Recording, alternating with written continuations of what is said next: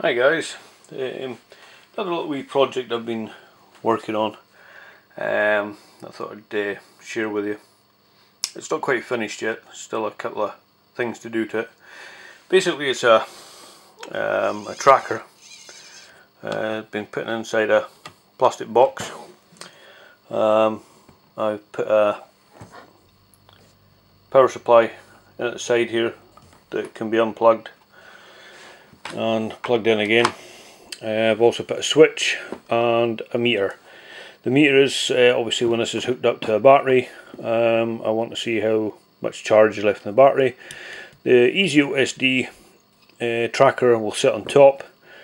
I'm going to put the cables out here, and also there's a UBEC inside there that's going to power the tracker.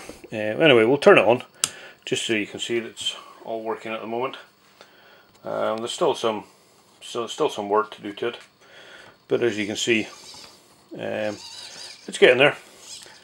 I'll keep you posted on the updates and how it works, and if anybody's interested, I will show you the insides, and so anybody wants to attempt this themselves, they're more than welcome. Anyway, thanks for watching guys, I'll keep you up to date. Cheers now, bye bye.